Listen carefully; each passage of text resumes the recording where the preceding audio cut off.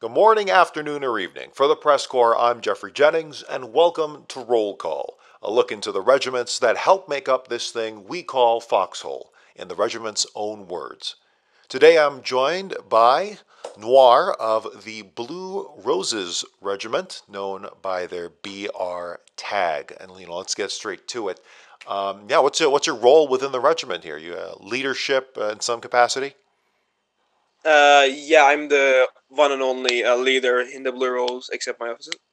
What's the Yep. story behind the Blue Roses name? It's a uh, very lovely imagery there. What's the story behind it?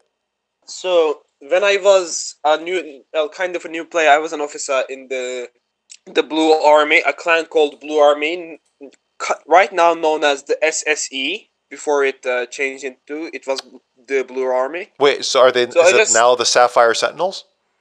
yeah, it is the Sapphire Sentinels. I was Oh, an okay. officer. So it's an offshoot of Sapphire Sentinels. Yes, Huh. it went through a name change, and I was an officer there, and then I left the clan to get my own, and then I was like, what should I name it? And then I just edited the Blue Army a little to make it Blue Rose. That's basically the most basic thing, like the how that story happened. Any reason for the roses in particular, as opposed to petunias? No, no, not really. Just BR sounded better. Yeah. So, about when Thank was you. your regiment's founding? When did you break off from the Sentinels? Uh, I broke off from the Sentinels like 2 years ago, maybe 1.5. Probably like between 1.5 and 2, and then I got my own regiment Hmm. in the War 40. Like we started to act like a regiment in War 45, but before that I was handling the clan itself, like designing it and stuff. In the trench update we formed. So it was around the trench update is when the Blue Roses was founded, kind of officially. Yep. Yeah, yeah. A lot of regiments I'm finding are come out of there, and no surprise because that was a big one for sure. Now I'm sure the Blue Roses is made up from members from across the globe, but what nationalities make up the majority of the regiment? Would you say? Uh, I have absolutely no idea. Like I haven't been keeping tabs on everyone's nationality. Like Sure. we have Italians, we have French, we have Americans, we have most Europe, we have Russians, we have Asians. Yeah, we have basically everyone around the globe. Sure. And so, like, what time zones do you operate in mostly? Is it kind of all over? GM, Say again. GMT mostly. Oh, okay, so usually European time, it seems. Yep. That's about when most of the. I know there's insomniacs all over all over this game we call Yeah. Foxhole, but GMT is around mostly there. So yeah, how many people make up Blue Roses? About like the not just who you can fit in the game, but also like just in general the BR community. Oh, currently we have 345 in the Discord, but we have 200 soldiers Sure, on and total. yeah, of course. Discord's it's a good metric to have, but might be like, for instance, I'm included in that number since I'm in the Discord. No, But you're not, because I have subtracted that. I subtracted allies, newts, just okay, anyone that yeah, that's the exact number. okay, yeah, all right. So then, how about fieldable manpower? So like, how many in a typical BR session, aside from just the random, get-togethers? What's like the usual fieldable manpower for a BR operation? Maximum 30 and minimum 10. So do you find yourself fighting the queues a lot? Uh, yes and no, because of the other clans doing operations in those areas sometimes. Sure. So, what would you say is the primary doctrine and style of Blue Roses? The main thing that BR does out in the battlefield. So since we don't have a lot of numbers like 80 to the KGG, or any other clan that has mass amount of people, Hmm. we we do operations based on basically anything that can be achieved by minimum manpower. Is stuff like partisaning, tanking, but like we do tanking, but in a way that we just hit the enemy lines that there's no activity and enemy like there's the front line, right? Mm-hmm. And then on that front line there's a inactive part of it that no one is defending. We just hit it, and when the QRF comes, we just fall back and hit the other one, harassing the line of itself. Yeah, so like harassment, commando operations, just kind of hit and run tactics on the weak part of the lines or the inattentive part of the lines, it seems. Yeah, no, Yeah. I mean, hey, honestly, that's called finding the niche, and that can be very, very effective. In fact, oftentimes, I know when people who often find those flanks, the wide flanks. I'm not talking about like 50 meters around the main Yeah. battle, which is just another battle going on. But no, this is like, hey, this is a region that is low pop, and people are hitting it. Usually, you'll find a lot of people find gratification there. Would you say you find a lot of success in those hit and run tactics? Yes, we do. What kind of so like Yeah. success? Maybe not capturing a town, but maybe like causing damage. Yeah. Yeah. For example, yesterday in Deadlands, we did an APC with all RPGs on it, and there was like EATs but unmanned in the pits. So we just hit them and then fall back, and then QRF comes with setting up ISGs, and then we hit the right side after that because the left side is right now QRF. That's what happened yesterday, for example. Certainly finding the flank is probably the most. It's one of the Yeah, keys to victory I have found, and I've heard from many leaders that finding the flank, not just butting your head against the front gate, usually leads to some better degree of success than others. yeah. Also, well, yesterday after they like saw what we were doing, Hmm. well, they got a wise, and every single rifle garrison had ISGs on them with a box next to it filled with ammunition. I'm pretty sure. It's good to know that at least your enemy is adaptive. They're actually listening. Yeah, they're actually listening, and we have to change it again. And It we keeps you on can't your even use toes. suppression. Yeah, we can't use suppression tactics with the FMG because they recently got the EAT, and they're some of their rifle garrisons are anti-tank garrisons as well. Mhm. So we got a bit unorthodox because when you lower the ramp in the APC, Mm. the enemy anti-tank garrisons will not be shooting you because the infantry inside is hitting them with RPG. So it's basically a tank that the anti-tank garrisons can't shoot to. That's pretty clever. Um, so yeah, actually, you know what? With your kind of hit and run style, what would you say is your regiment's favorite kind of vehicle and kind of weapon of choice as well? We'll start with vehicle.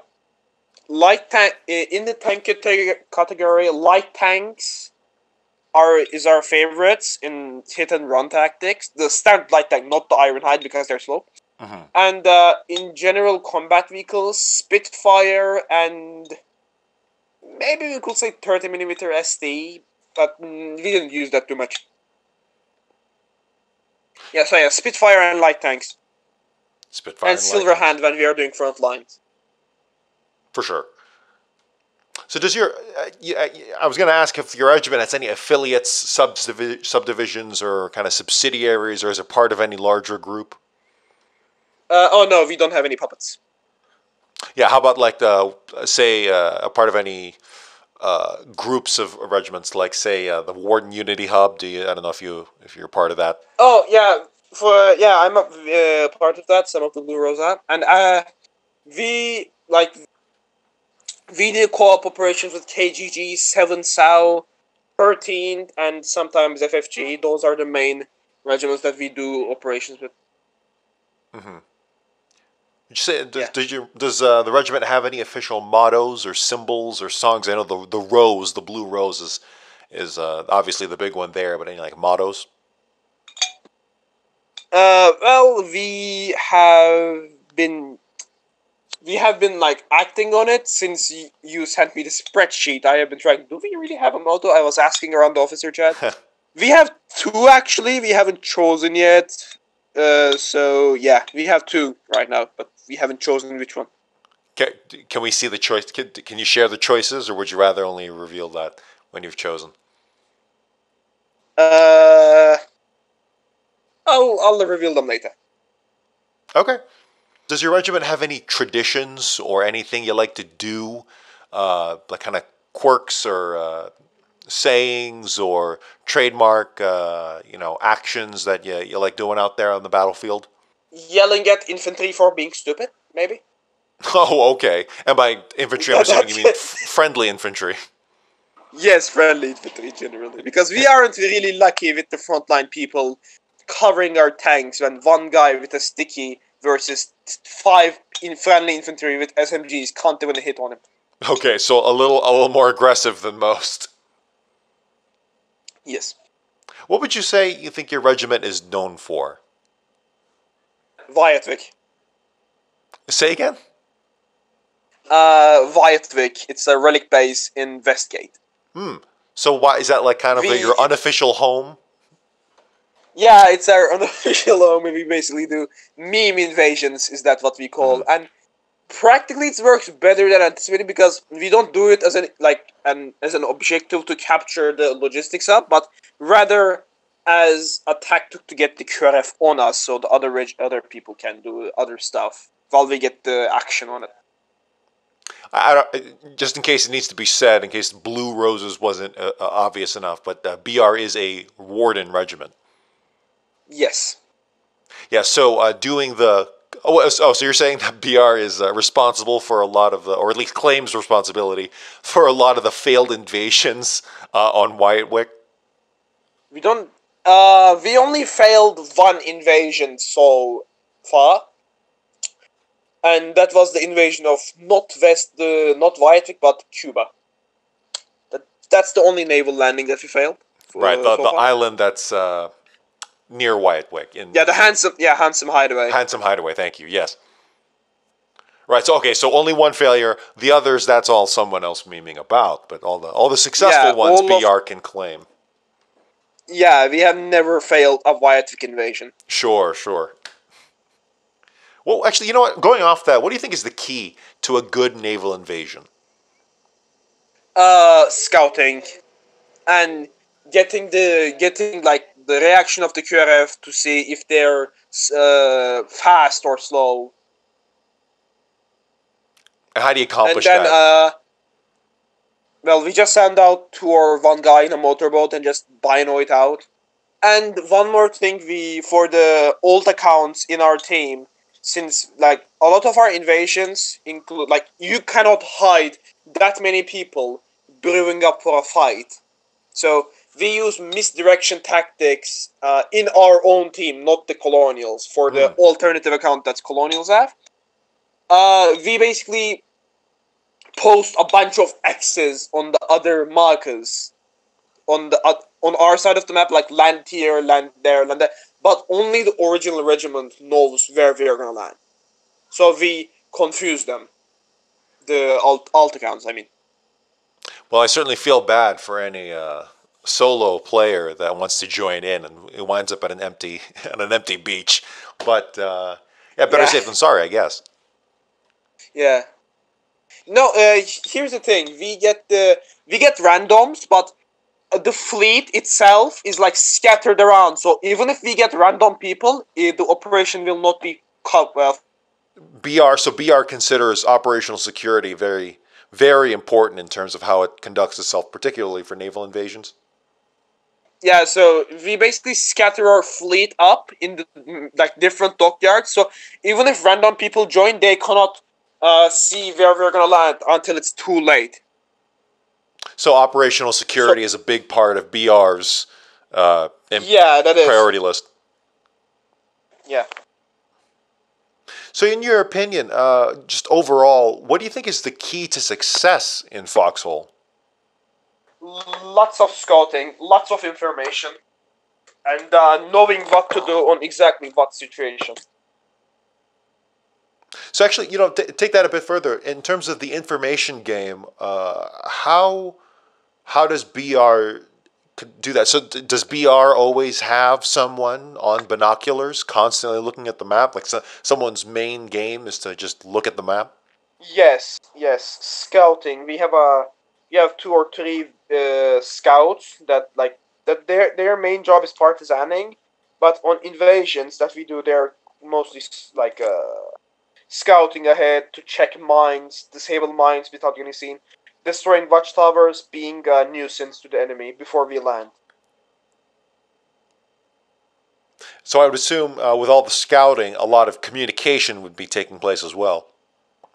Yes. Usually in the Discord, I'm assuming. Yep. And then those are probably safeguarded with all the people talking about, and a lot of screenshots maybe of maps.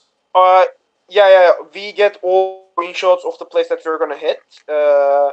And they're all sent to me and not even the officer chat. So if not even the officers, but me, just me and my scouts know. And before 1 hour of the operation, I'll give the briefing to the officers, and then they, after 30 minutes, then they give it to the privates, like the low ranks of the clan. You know, in a typical war, how many naval and amphibious assaults? How many amphibious assaults Hello. would BR conduct in a typical war? Can you get it again? I could not hear even one Yeah, word of that. in a typical war, how many amphibious assaults does BR usually conduct? Minimally one, but sometimes we can't because there's not a lot of opportunity because they're two reasons. It's because they are so expensive and time consuming, and the second one is they get QRF'd so easily. So you need a lot of scouting, lots of information, and not to get QRF'd on those as well. Do you ever So find it's yourself in a situation where you're about to launch the invasion, but you had to cancel it, yeah, we did. and you as a leader of a group of players, you're willing to do that. You're willing to cancel the operation, saying, "Hey, this is going to be a failure, in my opinion, based on the intelligence reports, based on the scouting. I'm going to call it off. We're going to do Yeah, something else." we did that on Viatvik. You know why I said that we never failed on Viatvik operations? It's because we knew when to fall back and not waste those precious, like, for example, armats that tanks made of, or lots of shirts, lots of guns. We are not willing to waste that on a 100% failed operation. So, for example, on one Viatvik invasion, the Q fucked us, and the main armor group that we have heavy armored cars that could destroy like everything, and we only had RPG guys, and they were not really effective that much. So Hmm. the heavy armored cars couldn't arrive, and we just called the invasion off, fall back to the landing site, and just got the supplies back to our own stockpile. Well, hedging your bets and cutting your losses. I'm sure a lot of leaders can sympathize with that. At that time we only lost time, really. No supplies were lost. Hmm. So, what would you say your regiment's proudest foxhole moments are? Uh, well, I have three in mind. One of them is what you call it? When you message me to do this, you message the me to do the interview, right? To ask me if you could interview, Hmm. right? That exact day, Blue Rose destroyed the first storm cannon. Like in the history of Blue Rose, we destroyed our first storm cannon that day Oh wow! with the Congratulations. silver hand. Yeah, Where was the storm cannon? it was in Lockmore, right by what was the lake of Lockmore called in the south? Is it Widow's Whale? Yeah, I think it is. I So think it's it is. Yes. southeast of Market Road, southwest of Lockmore. It's that secondary kind of creek. Yeah. It's like west of Royal Fort as well. West of Royal Fort. Say again. What is that last part? West of Royal Fort. Oh, west. Yes, west of Royal Fort. You know, it's funny. I can hear the. You're pronouncing your W's as V's. I can hear the kind of the Germanic or Austrian in it. Oh no, it's Turkish. Turkish. I Oh, have okay. No, I didn't get what you said on that. That's okay. So, destroying your first storm cannon. How did you go about doing that? I mean, was it naval? Was it through naval or was it land? So here's what we did. We kind of did unorthodox and went against our ways because we had unexpend unlike we had help from other clans, so our manpower was like tripled in numbers. Hmm. So we did an unorthodox method that didn't really go up with our ways in Blue Rose. So, but yeah, we don't do that, but we know how to do it. That's what it is. We got 9 barges, and at that time we had chieftains, the new tanks that had Right. 250 millimeters. We got 9 of them, and there was a weak point that if you destroyed one line of concrete defenses from the sea, you could reach the storm cannon right there and kill it right there. So we sailed up, and here's where the scouting comes in. We scouted it for exactly 2 hours. For 2 hours, we tested its QRF. We checked the whose bunker base or clans was it. We checked the reaction time of the QRF, Hmm. and we checked for anti-tank mines on the beach or barbed wire. We destroyed nearly all of the watchtowers, and then after they came to build the watchtowers, we killed them over and over again to the point that they didn't even bother getting watchtowers up there because it wasn't on the road. Like they were just Right. fuck. Yeah, they just disregarded it. And then we struck at nighttime because at the time there was lots of enemies on the front line itself of Lockmore. Like it was a front line, but the front line was away, and the enemy had no field FATs, high velocity field FATs. We did not see. They had 2 EATs, but we took care of them with the first line of defense. And then we got out of ammo. We were out of ammo in the silver hands. The storm cannon was not dead, but one silver hand did not like it was. It had one ammo, but it was tracked, so it could not make it to the storm cannon firing range. Right. Hmm. So at that critical moment, in like 30 seconds, one of us uh, got the 250 out of the silver hand and put it in my silver hand, Huh. and then we shot the last and we shot the last 250 and it was dead. That's awesome. Just bum rushing barges. It seemed to work. Where did you Yeah, it seemed launch to from? work. Where did you launch from? Mercy's Wish? Mercy's Wish, we got from Mercy's Wish. And none of the colonials from across the loch, they saw that.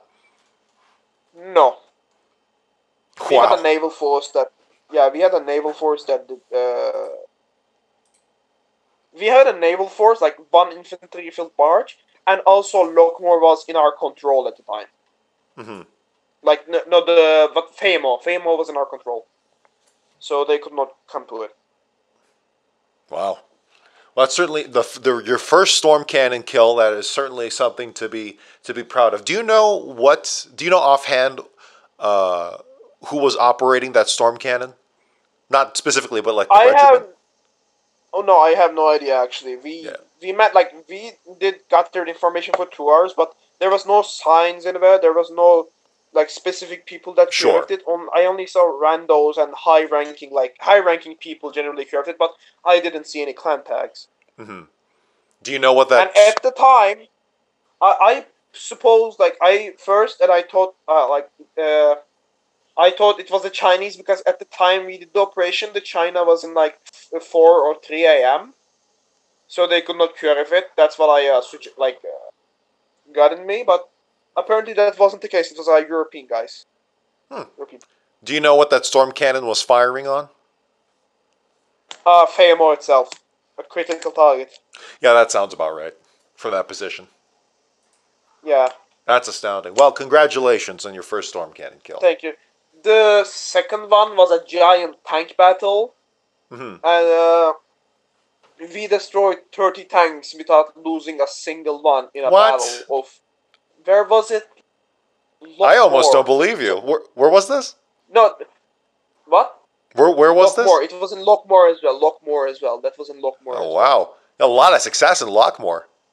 Well, no, the battle itself like took like not at the same time, but it was like in like there was a 15-minute interval because the colonials got new tanks after we destroyed the Hmm. first 20 or 30. I mean 15.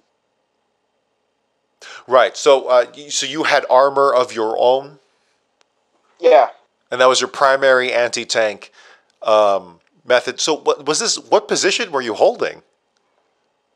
we weren't holding. We were actually assaulting. Ah, So okay. So this is one of your, we were yeah. yeah, we were invading from Farnack coast. We got a bunker base up to Lockmore, and then at the top of the first, there was those bunkers. By the way, keep in mind that battle tanks were still a thing, Hmm. and that time. Right. Three of the kills was battle tanks. Wow. So were they parked or were they engaged? They were engaged. They were active. So keep in mind that. Wait, did I say that the battle tanks were here? Yes. Oh yeah, there was five or so battle tanks that this was destroyed on the enemy side. And Hmm. then the funny thing is, they charged us first. We were we were outnumbered physically. Like we had, let me remember, we had like 5 or 6 tanks, and they had 10 tanks. Like they had 9 LTs, and in the first engagement they had 9 LTs, Right. and then 2 battle tanks. We had 1 BT and 5 LTs. I have absolutely no idea how we survived or won that without a single of one of us dying. Was there? It's Was it basically an open field? Was it an open field?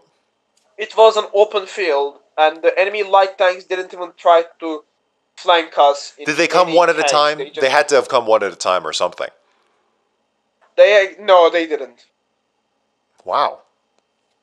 Uh, but I assume that when I was in the tank with my binos, I saw they for some reason some of them retreated because of their battle tank died first, and I think it was a morale break or like a morale shock. Sure. When the battle tank died, the other light tanks dissipated. But then after I looked behind us, there was 3 friendly battle tanks coming, so that's why they were falling back. And then yeah, we mopped up the rest of the LTs. In the second battle, in the second upcoming battle, it was in the fields of the like we got Tomato first, but lost the foothold of the first bunker base. So, but it wasn't any like it wasn't critical at all because now we controlled Tom of the First and Mercy's Wish. We still got our supply line up and we got defenses up. And the second half of the battle, they got more battle tanks and more light tanks. They none of the sides focused on infantry. Like at the time, the only anti-tank infantry weapon was the RPG and the anti-tank rifle. Both sides had them. None of the sides had real infantry. None of it. All like wardens and colonials at that time were all using tanks. It was a giant tank battle, basically. And then same thing happened with this battle, and the same thing in the third battle as well. There was nothing changed. They just charged us. We killed, charged and killed. I have no idea why. I don't know if it was desperation or just pure suicidalness. They just keep charging on us and keep dying. Wow. Well, I guess keeping together and holding the line, there's some credence to that. Not running at the first sign of trouble. You know, it's funny. You called yourself kind of a hit and run regiment, but you seem to be able to hold the front line quite nicely from what you've told me. Is there any video of this? I'd love to see it. Yes, actually, there is indeed a video from the enemy himself. All right, so yeah, I'll put this in post later, but this video that's on the screen here, um, this is uh, this is from the colonial perspective of engaging you, Yes. and it looks like there's a couple of regiments here from the colonial perspective, including PARS, CRG, TAW, RAID. So it looks like if what you say is true, you gave a couple of colonial regiments a good drubbing that day. Yeah, that was a proud moment. Huh, interesting. Okay. Well, speaking of other regiments, particularly on the Warden side here, are there any I, regiments? Can you hear me? can I say one more thing? Yeah, Yes. can Go I say ahead. one more thing about the success? Hmm. When the Blue Rose was first uh, created, our first operation included 3 half tracks. When the half tracks were still be able to kill structures all kinds, we started off with 3 half tracks and we ended up with 11 because the enemy captured half tracks. Huh. So you were running around Yeah, with a bunch of we with a ended up bunch. more. Yeah, we ended up with more colonial half tracks than modern ones. I secretly kind of hate that. Not so much that just the fact that you can a majority of your equipment can be captured from the enemy, and then you're just running that. It's, whatever. I have Yeah. opinions on that, but that hey, good work. That's pretty impressive. So, speaking of other regiments there, what would you say is a regiment, or what regiments do you like working with and on the Warden side? So Seven Sao is an amazing regiment that we work with. They're really successful and really helpful on most things. Seven who? KGG as well. Seven Sao. Seven Sao. Ah, Yeah, and then the KGG is a good help. Also, the 13th and Warden Vanguard are they are all awesome people. With the rest, and I have no I didn't do much operations with the rest, but ETA helped us with that storm cannon. So yeah, that was a lot of European regiments, European-based regiments you're mentioning. So it's good to see yeah, that time zone is very much alive and well as it always. In fact, by some metrics, it probably has more than North Americans, more operating members than North Americans, to be honest. But that's good to hear. Is there anywhere on the map your regiment would call home? I know you said Wyattwick was a target that you often liked invading, but how about home in the north? Lockmore, I would say. So you're Like you're you're you're choosing a colonial, an often held colonial starting region as a place yeah, for you call home. because that's where the best partisan operations and tank operations happen because there is so many open space for tank operation and there is the only 3 roads that leads to the after capturing Tomb of Furs. There's only 3 roads that you can get logistics through, and it's absolutely so fun hitting those. Particularly with the trench system now in place.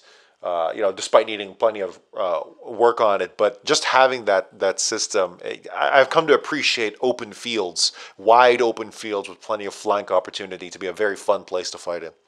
Yeah, So, what's the one thing you could change, add, or remove to Foxhole if you had the chance?